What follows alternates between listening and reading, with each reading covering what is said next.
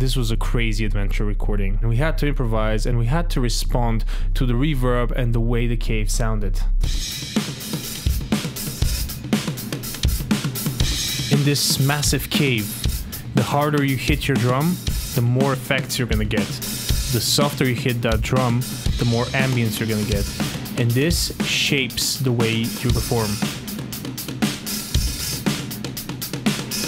Antelope is synonymous with its amazing conversion. The great thing about the converters is that they're very truthful. They do not add any distortion or color to the sound. And that's what you want to do in such a location, is capture the truthfulness of the sound.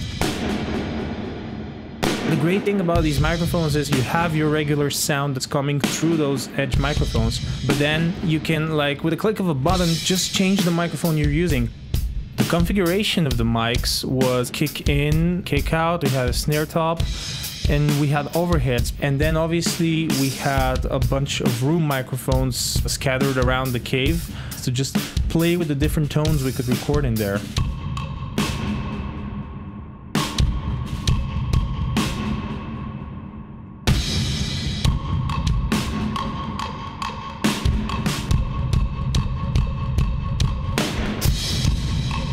Cowbell sounded so beautiful in this reverb. It just gave it this magical aura and this sound that was unique for a cowbell.